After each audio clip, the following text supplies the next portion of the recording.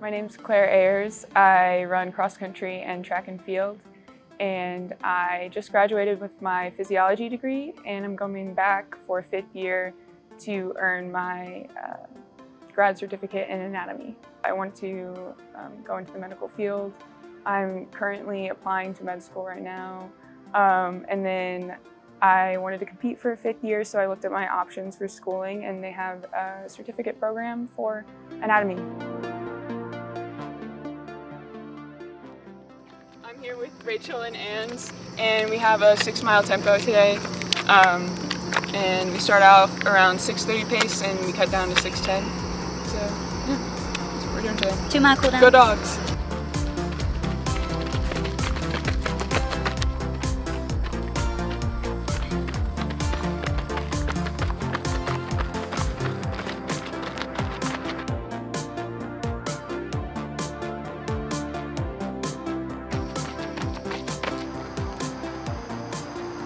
All right, so that was it for today. We got 11 miles with warm-up and cool-down included. And yeah, feeling pretty good. It was tough, but we got through it. And so now we're gonna go home, make some breakfast, and then go to work.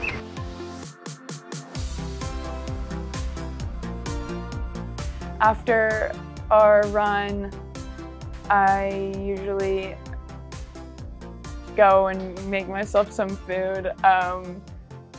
In the morning, it's usually like eggs and toast or hash browns or something like that, and coffee, because I have a coffee dependency now.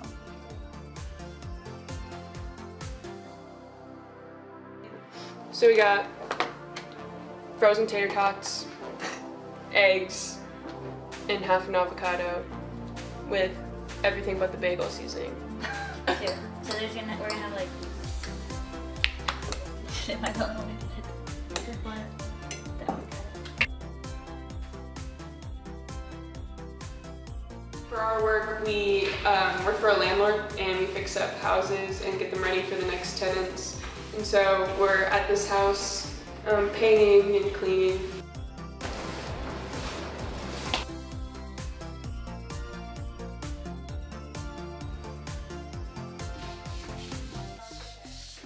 After this, we're gonna head to weights. We're here for about 7 hours, and then we'll go home, make dinner, and call it a day.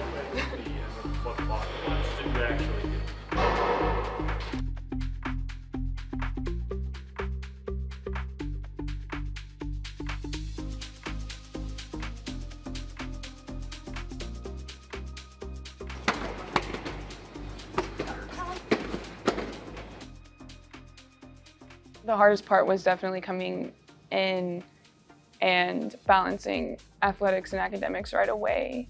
But once I got a hang of that, it was fine. It was just a lot of studying and traveling, just figuring out how to balance that. But once you get like a system down, it's fine. She's driven. I think we know that. Based on this test alone, like she's putting some pressure on herself to do well, which I actually respect that a lot. I'd prefer someone to actually care than not at all. So like from that side of things, she takes it very seriously. I respect it a lot. Like she does a really good job of taking care of the academics, and you know that when she gets out of here, she's gonna be successful. Claire's just a workhorse. Like she works hard in everything she does, and I would hope that that quality rubs off on me. Claire's a tough and resilient individual, and it shows in all that she does and puts the work into, and in mostly everything she gets what she wants. Like she was gonna podium and she podiumed. Like it's just, that's a great teammate to have, and she just is a great teammate. In the fall, we will have our practices at 6 a.m. in the morning. And then I will go to class. We'll be in the cadaver lab, and then we'll, in the afternoons, either have drills or we'll have a lift. So we'll do that in the afternoon, and then come back and make dinner and go to sleep and do it again.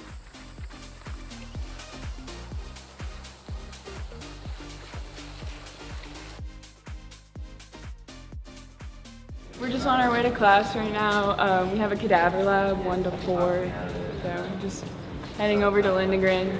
Today we're going over the axillary region, just a fancy way of saying armpit, and then we're just dissecting all of the nerves and arteries.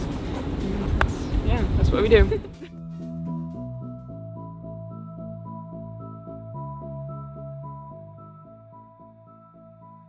So this is where we're gonna head in.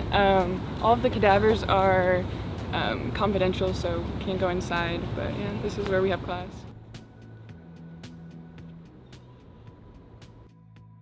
So a little update from last time, I retook my MCAT. The MCAT is the entrance exam into medical school, and I did better this time, and I applied to a few schools. I've heard back from a few, and I've interviewed at one, and I got accepted, which is super exciting, but I'm waiting to hear back from a few more. I think throughout the years, what I've learned from racing and being a student athlete is that you'll fail in life many times, whether it's in a race or in a class, on a test, but it just depends on your outlook on it and how you choose to move on from your mistakes and learn from them. You can use them in the future, and it's all makes it so much sweeter whenever you do succeed and you get over the obstacles in pursuing what you truly want to do.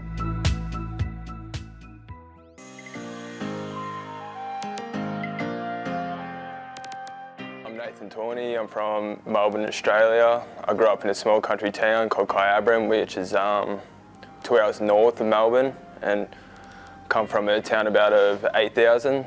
I'm a junior in the classroom, and then I'm a sophomore in the field. My major is the sports administration and management. I'm doing that because I've got the potential to go into the sports agency field, so it's good to relate with sport because that's what I want to do in the long run. And yeah, that's why I chose it.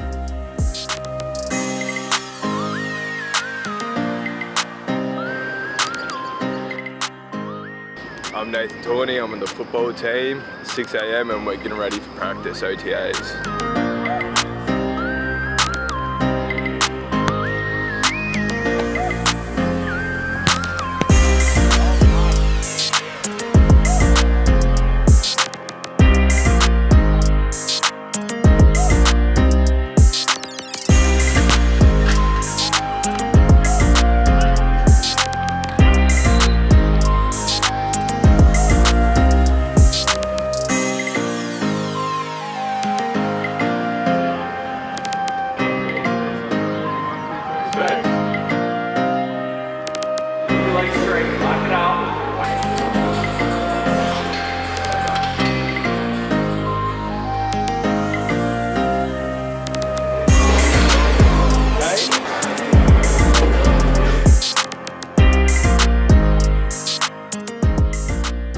I've been playing football for 1 full year now, about to hit my 2nd season ever, so it's a bit different than everyone else, but it is what it is.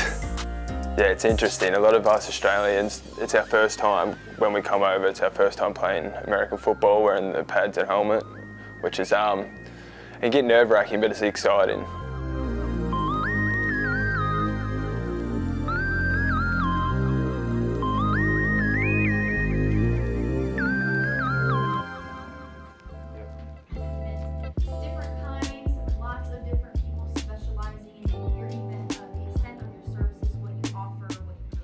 I mean, he's a really positive person, so I feel like each day, like, feed off that energy, because obviously there's days where, like, maybe, like, school or football isn't going too well, and, like, he just has a really good, positive energy that you can feed off of.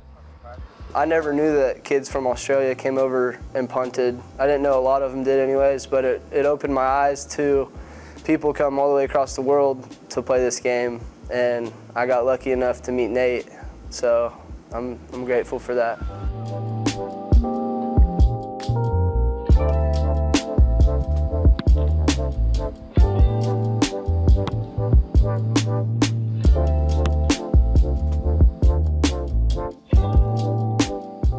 A lot of Australians playing Aussie rules, they have sort of a bent leg leg swing. Nathan's one of the few guys that has a really nice, flowing, powerful leg swing. And so those guys can get up to speed and learn this game very quickly. And once they learn the terminology that the coaches are talking about, they become a very valued asset. The good thing about Nathan is he doesn't really have an ego about his average or any of that sort of stuff. So, you know, if he's required to hit a 30-yard punt to help his football team, then he'll do that inside the 20. And then when they need him to bang one of those long spirals, he's got that in his bag as well. So, plus he's a pretty humble guy. You know, he's a country guy from Victoria, Australia, and I think that really helps him fit in here in Carpenter. Back home, surprisingly, like, I struggled with confidence a fair bit and stuff, and then that's really built up here. I also struggle with like public speaking. That's like helped a lot too. Like I'm more comfortable and I'm more confident in myself. And moving overseas, like I've never been overseas, and all of a sudden I'm like, all right, I'm moving overseas. So what else? See what else is out there. So after doing this experience, like I'm ready to move anywhere. I'm not scared to move anywhere in the world. I'm not scared to change anything.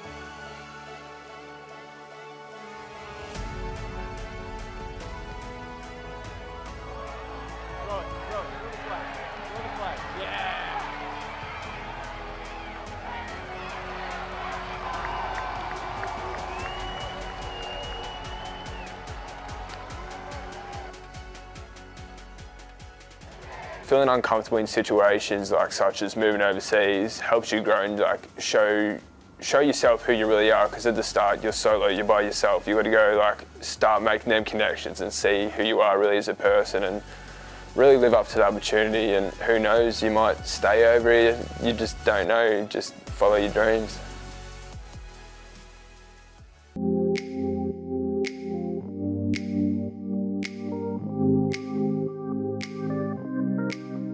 My name is Nataly Garcia. I'm from Puerto Rico, and this is my 5th year, but I'm a senior basically. I'm here to play volleyball and also to get a major in communication design. That was my main goal when I was in Puerto Rico. I always told my parents that I wanted to come to US to study and also play volleyball, to just have like a different experience. Like I wanted to learn like English, play volleyball. I feel like volleyball in Division 1 is like harder than, I'm not saying that in Puerto Rico the level is bad, but I feel like here it's pretty like, it's just a little bit harder. And I just wanted to like make or get stronger at my skills. Hi, I'm Nataly Garcia. I'm part of the volleyball team, and currently it's like 5:50 a.m. and we're here to go to workouts.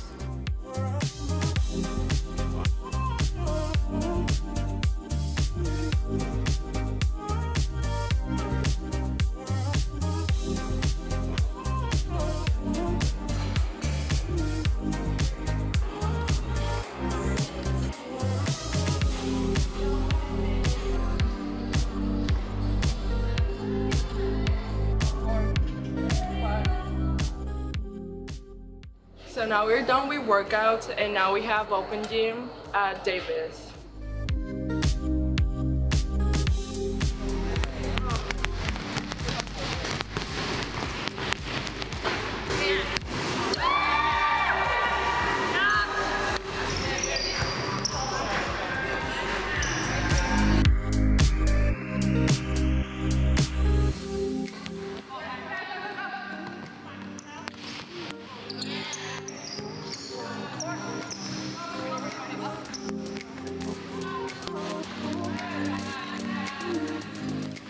I'm just trying to enjoy every moment. I'm just trying to like spend time with everybody. I'm trying to do better, be supportive.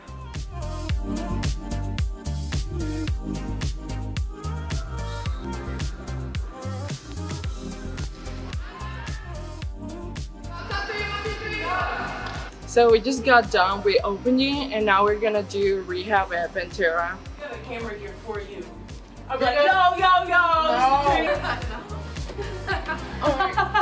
So Nat's here for some shoulder rehab because she hurt her shoulder this past like those. Right. So this is electrical stimulation that helps with pain control and helps get her warm and ready to do her exercises.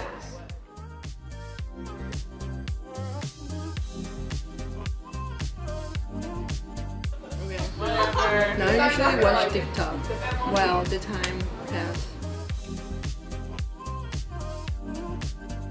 She's really goofy. I feel like on the court, people wouldn't see that, obviously, but yeah, she's really funny. She's really sarcastic. Yeah, she's a great person to be around. She cares for everyone around her. She always checks in, making sure like how I'm doing, how Avery's doing, and yeah, she's just really great to be around.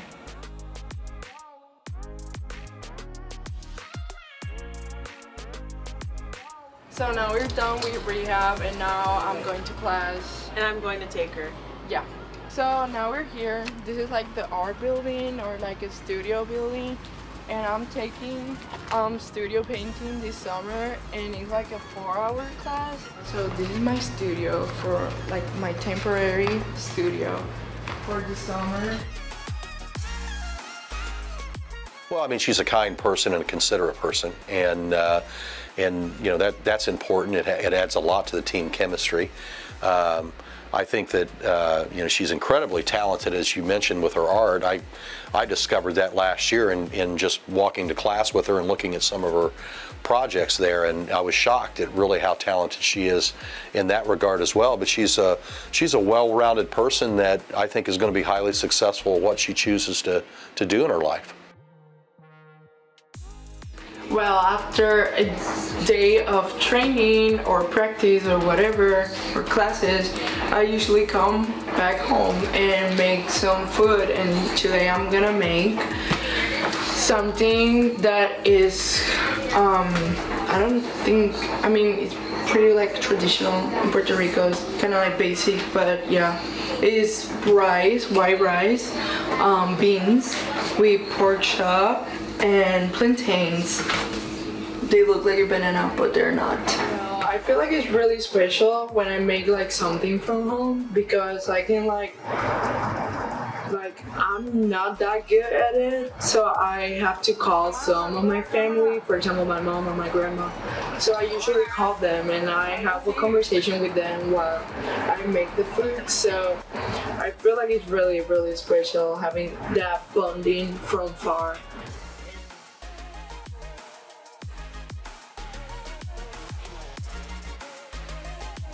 Bye.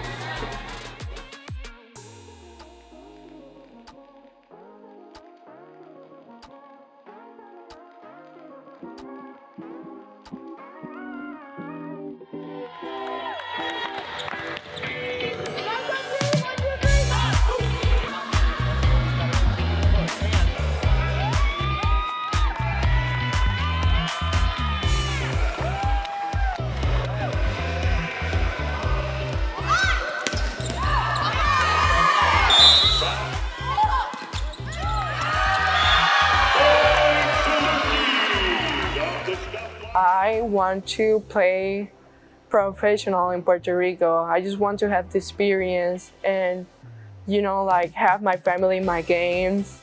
And yeah, probably also work there. But I liked the life in the United States too.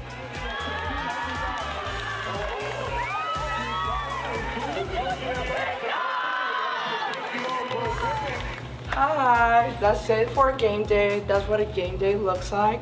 And also that's a wrap for a day in the life of Nataly Garcia. Go Dogs. Bye.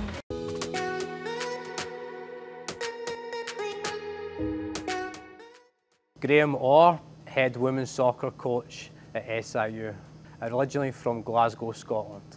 I was the head soccer coach at the University of West Alabama. If you lose it as a tour, you've got to work hard to get the Well, I was very fortunate to be, one of the first ones to come over with a company called First Point UK.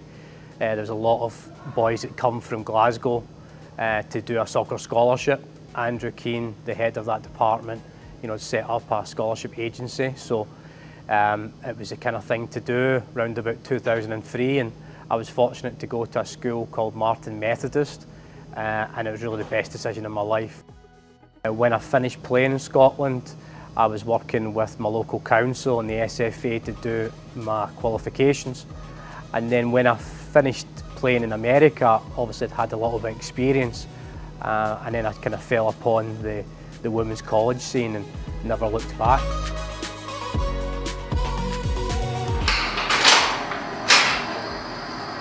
Morning, Dom. Welcome to SIU soccer. Early start. First things first, let's get this kettle on. Get a wee cup of tea, so we're ready to go. The office. Check the emails. See who's been trying to contact me through the evening. Make sure I keep up with my correspondence.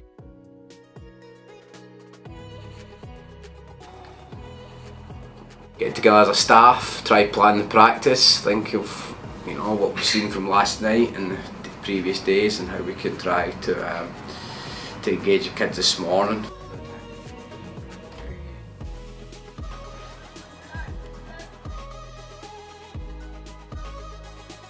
(7:15), raining, lovely day outside, so now we go up to try and get set up for practice.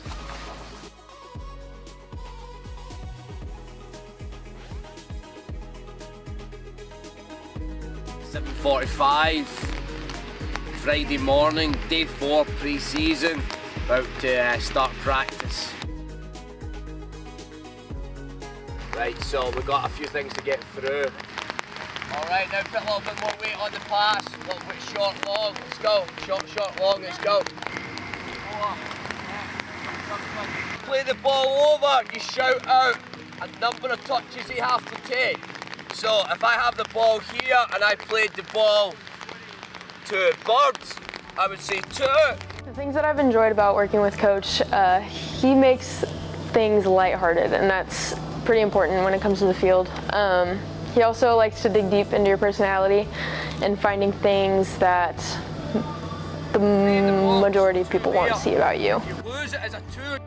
Something I've taken away from having Coach as a first-year head coach is accepting things with open arms. Definitely learning new cultures and new barriers. That's been a tough one this season, but learning to adapt and learning to overcome those differences has been a good life lesson and something that we can take into the future. 9, 2, 3, 1, 2, 3, no! Okay, so that's us just finished our kind of walkthrough and our due diligence to play tonight. As you can see, it's now dried up. It's going to be a nice day. And next we will recover, go to lunch, and our assistants will lead some video review of what we've done this week into tonight's game. So I will see you around about 12. I've known Coach Orr for about 2.5 years now. I played with him over at West Alabama, and he recruited me to come here at SIU. Working with Coach over these years has really helped me build my confidence and my mentality. He's someone that really pushes you to go above and beyond. of what you really set yourself to. He doesn't want you to settle for your expectations because you know you can do more than what you think you actually can do. And it helps me build as a person on the field and off the field.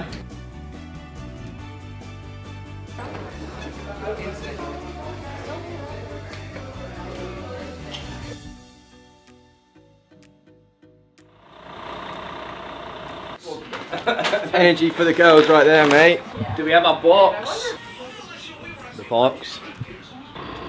There you are, mate. Yeah, good day. 5:30 in the morning, in the office, game day.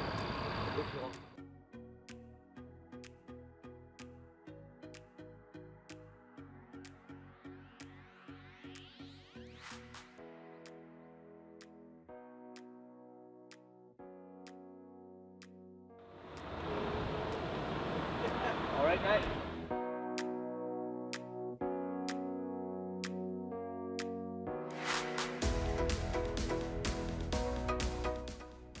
And dig deep today, because you put a lot of miles on your legs the other night. But this is a squad, you're going to have to dig deep. And that 5 that's attacking, you're going to have to get into that's the time you need to be ready to go what you need. Okay? Cool. Get out.